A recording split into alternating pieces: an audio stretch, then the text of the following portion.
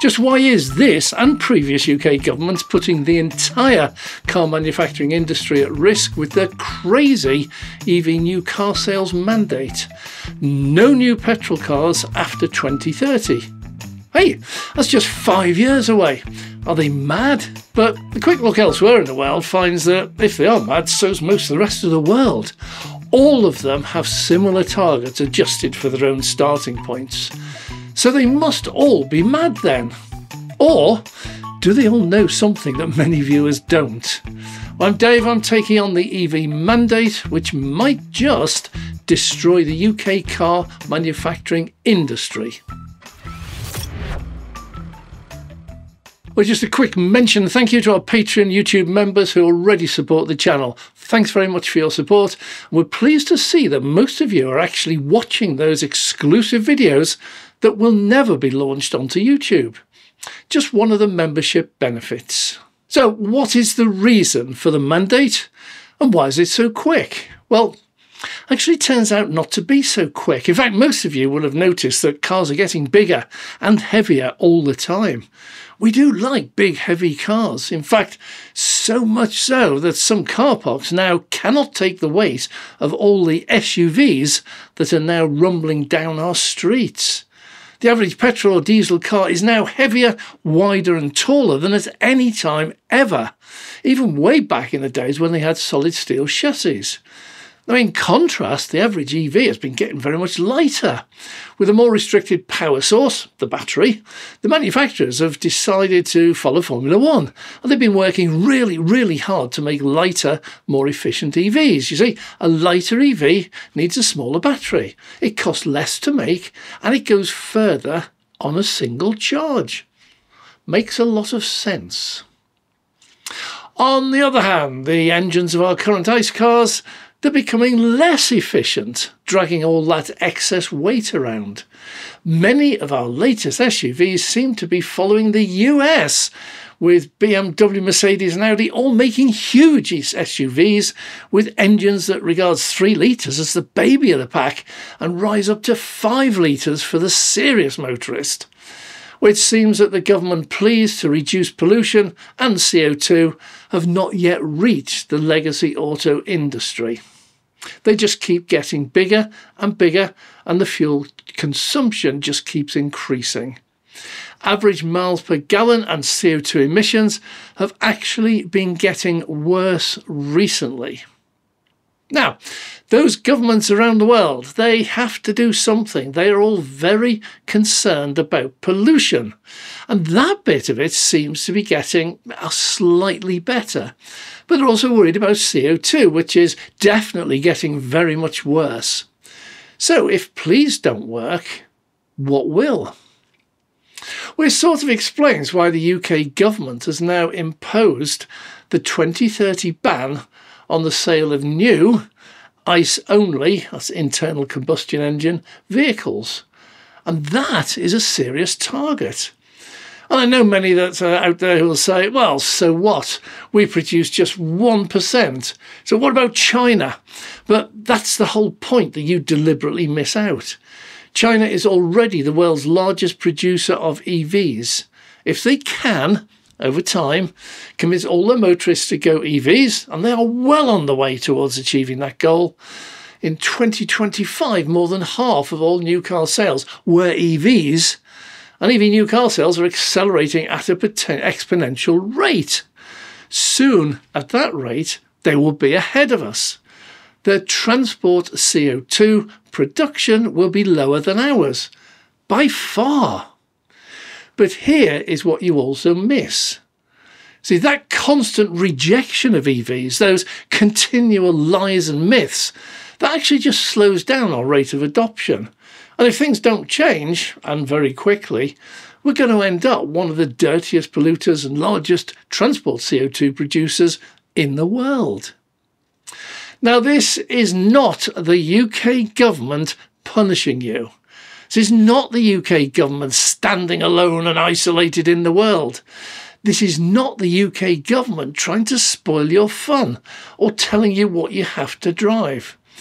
This is actually just the UK government joining in with all of the countries in the whole of the world and doing its own bit for what almost all now regard as a serious problem that requires a solution. Today, there is not a single country in the world that's not doing something. Now, most of you quote China. OK, let's look at that. We in the UK produce about 50% of our grid electricity from renewables.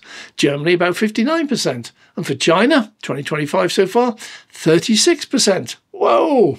See, even China is now heading very rapidly away from coal and onto renewables. And despite the best efforts of oil-loving Trump, the US is now about 20% renewables, but states differ wildly. California, for example, has more than 90% of all its days, with renewables providing 100% of the demand for some of the time during the day. Texas, the oil state, that sees days with renewables providing 75% of demand. Oklahoma and Kansas, they've got very large percentages of renewables. So in general, transport's a massive producer of CO2. It uses more fuel, power than our homes. There is an answer to both those problems. See, EVs are here today, as is home insulation. So the UK government has set about tackling those issues in the UK, like it or not. This and previous governments have started to tackle home insulation. New house builds are very heavily regulated to make them extremely efficient in energy usage. Older homes now qualify for massive grants, free boilers, free insulation, to reduce their energy consumption. Well, just ask, who out there doesn't want lower home energy bills? Hands up, please. Yeah. And who out there wants to stop paying the UK average £110 a month in petrol and would prefer to spend £15 in electricity? Hands up. Yet when the government, this and the last few, tried to lower your motoring costs, you said no, and you began to get up campaigns, spread rumours, believe lies, and you blocked our charging bays. Why? That's just plain crazy. And many people, knowing no better, just followed you in that crazy quest. And that slowed down EV adoption rate. And that has put a massive burden on the car manufacturers, both EV and ICE. It's you're destroying our own industries. So what does this 2030 deadline actually mean for the companies building our cars? Well, it puts them in a truly impossible position. See, first, there's the massive investment. We're ramping up to 2030. It isn't just about tweaking production lines. It demands a ground-up reinvention of factories. It involves new supply chains and research and development. And all of that costs billions. Already EV and battery factories, those that are proceeding, have not yet been cancelled or suspended, they're aiming for production not before 2027 or 2028. That doesn't leave an awful long time before the ban comes into force. Well, in that context, 2030 isn't just a distant target, it's almost tomorrow. And that money has to come from somewhere. The traditional car makers already discovered that their initial half-hearted EV approach failed miserably, and it cost them an absolute fortune. Just when inflation is high, when global economics are heading in totally the wrong direction, and just when Trump goes off on his crazy tariff rampages. See, then you've got the 2030 EV new car sales mandate. Is it going to happen? Is it a joke? Will they backtrack? Now, you see, a wrong decision here could easily finish off a large number of car makers. If you plan on the government backing down and keeping the ICE cars and hybrids, and they don't, then you're going to have nothing to sell in 2030. They'll all be illegal. If you go all in on EVs and find they do backtrack and give you another 5, 10 or more years of ICE sales, you might end up with loads of EVs that you can't sell. Now, this isn't some vague goal. It's a legally binding rule forcing manufacturers to sell more electric vehicles each year as a core part of the UK's strategy to cut national carbon emissions. Will they back down? It's actually already too late for that. 2030 is rapidly approaching. See, last year, after a motoring delegation bombarded the government for change, the rule was bent slightly. They kept the same overall target, 100% by 2030, but they gave the manufacturers a little bit longer to hit the 2026 target. Now, at that point, they could have cancelled the whole mandate if they were going to do it. Golden opportunity. They didn't. So for 2025, the target is still 28% of all new cars sold to be EVs, and it's still quite possible we'll hit that. Now, previously, if they missed it, they faced massive fines. Now, wow, it's a lot softer, a lot gentler. No really heavy fines this year. They're going to allow them even more leeway to count in future sales if their production is ramping up enough to support it. They also can count in some PHEVs, HEVs and ultra low emission ICE cars. So while the new government is doing its bit with those added flexibilities, the pressure is still immense. It forces manufacturers to push EVs into a market where many interested parties, that includes themselves, the oil giants and many others in the motor trade, they're still fighting to try and get them cancelled. And while all this is happening, the UK doesn't exist in a bubble. You see, you have established EV giants now, like Tesla, on the one hand, and that's entering the utility market as an electricity supply in the UK, and you can bet it's going to be cheap and massively beneficial to EV car owners who charge at home. That's about 2/3 of all households. And it'll probably be specifically beneficial to Tesla owners. Well, then there's the tidal wave of more affordable Chinese EV brands arriving on British shores, ready to undercut domestic manufacturers struggling with the high cost of retooling and refurbishing.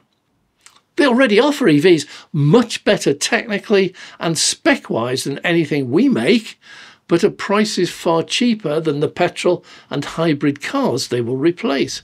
Yeah, they're already cheaper. So this leaves British-based car makers caught between the rock of government-mandated investment and the hard place of being outcompeted on price. Now, the car manufacturers are not taking this lying down. Take parent company Vauxhall, that's Stellantis, and they've been crystal clear, warning the UK its production could stop altogether. They'll pull out if the government doesn't do more to get people buying EVs. They state this, well, not so much as a threat, it's the stark reality they're facing. But why? Is it possibly because they chose not to take the first few years of warnings seriously, believing or praying that the UK government would have to back down? Did they believe they were too big to fail? Well, besides, how many jobs do we have left making what Stellantis now makes? See, all the car production has already gone abroad. We've got left a mere, electric van offering. And we've sold, 2,620 vans so far this year. Is it actually a viable business versus what they used to do, which was over 100,000 units from a factory? Well, Stellantis' loss, if it goes, can easily be made up by the Chinese with cracking new, innovative, cheap EVs. And they're desperate to get them in here. That includes EV vans, by the way, with the Maxus range, and that's got a price that just seems to seriously undercut Stellantis, Ford and Mercedes. The Chinese would not be sorry to see Stellantis go. And I'm not sure we'd miss them either. So what do you think? Is the 2030 ban a necessary shock to the system for a green transition, or is it a death sentence for a great British industry? Should say once great British industry, should I? Is the government doing enough to manage this essential shift away from fossil fuels, or is it setting our car makers up to fail? Let me know your thoughts down in the comments. Oh, and if you want to stay on top of the real stories behind the headlines, make sure you subscribe and you hit that notification bell. There's no doubt the UK car industry is at a crossroads that it brought on all by itself. It didn't believe the EV revolution 10 years ago was real. It laughed it off, and many still believe it will fail. But ask any existing EV owner who pays £5 to fill their battery at home what car they will buy next. Also ask those EV drivers that happily do 450-mile road trips with no hassle at all. But we will never go back to expensive, smelly, polluting fossil fuels. The car industry didn't believe the various governments and their EV targets were real, and many still don't. But now, well, they're almost out of time. Think about Kate and Leonardo on the Titanic. It's sailing along merrily, it hits an iceberg, and nobody worries. This is an unsinkable ship, cannot sink, not even worth a tiny consideration. It'll be fixed and we'll get to New York a bit late. Then as time goes by and the list increases, they begin to wonder, did I get that wrong? Can it sink? And then they suddenly start launching the lifeboats and they start to realise, actually, it is sinking, but surely someone's going to come and rescue them, even if it is sinking. And then you reach that dreaded moment which dawns on you when they realise it's sinking, the lifeboats have all gone, and nobody is coming to rescue them. Now, the motor industry has gone through most of those stages. They barely even noticed EVs a decade ago. Never going to happen. Then EVs went into mass production and actually overtook the #1 best-selling car in the world, a Toyota petrol car. They knew it was happening then, but they ignored it. Well, now it's reached that stage where they know the motor industry, the century-old empire, is over. It's sinking, but they're still holding out for that rescue. And the trouble is, like Kate and Leo found, that rescue is now totally outside of their control.